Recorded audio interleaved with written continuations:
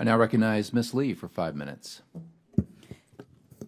Thank you, Mr. Chairman. Last year, I had the pleasure of meeting with Deputy Administrator Pam Melroy and was really taken by her passion for expanding opportunities in space exploration and STEM.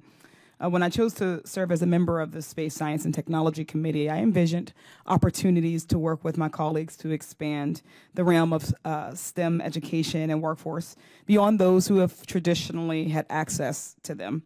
I hope the work we do and the funding we are advocating for here today will make dreams of so many students from underserved areas. I think of Trayvon Martin before he passed, who wanted to be an astronaut. I think and hope that the funding that we advocate for here will make some of those dreams become a reality around our nation. While NASA has no physical infrastructure in my district, Pennsylvania's 12th, the businesses in my district are crucial to the work that the administration does. For fiscal year 23, my district won over $58 million in contracts across 19 businesses and universities, including small and women-owned businesses. Proposed budget cuts to NASA at 22% or more below the fiscal year 23 enacted level is an attack on the brilliant minds and our innovative, industrious business owners who fuel American leadership in space exploration and technological development.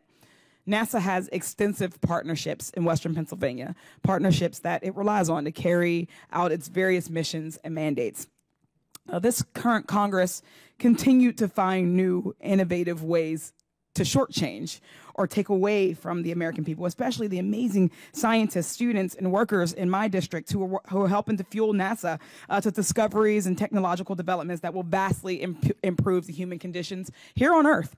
I will continue to ensure my region thrives around this space economy.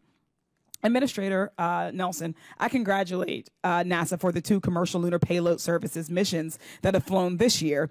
These missions have fostered national pride in our nation's space program and produced considerable momentum for the future. I know there are more missions on the way this year and next, including some missions that promise truly groundbreaking science and exploration opportunities. Some of these missions will also demonstrate important infrastructure for improved renewable energy generation, such as space-based solar power. Can you just please discuss some of these missions as well as outline your commitment to the lunar discovery and exploration programs in CLIPS? Right from Western Pennsylvania, Pittsburgh, is a company that's Astrobotic.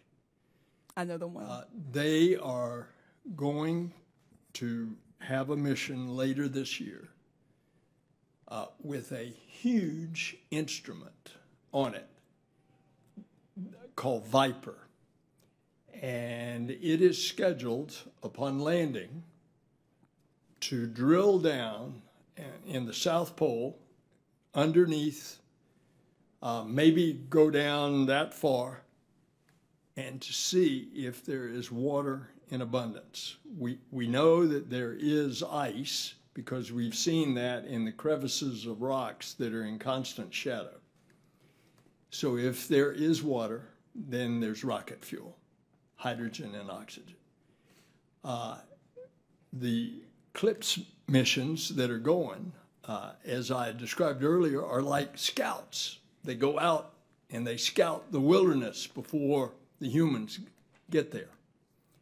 And that's exactly what we're doing. We will have the South Pole of the Moon characterized by a lot of these commercial landing missions, usually with NASA instruments. We will have it characterized much more in depth. At the outset of your remarks, you mentioned something about your admiration of Pam Melroy. I want you to know that is very mutual admiration. Pam Melroy is the real deal. She's the 3rd woman in the Air Force to be a test pilot, and she is the 2nd woman in NASA to be a space shuttle commander. And so your recognition of talent is certainly right on the mark. Thank you. I appreciate that. And while I do have 2 other questions, I'm happy to have let you go with that one, and I'm happy to yield back. Thank you.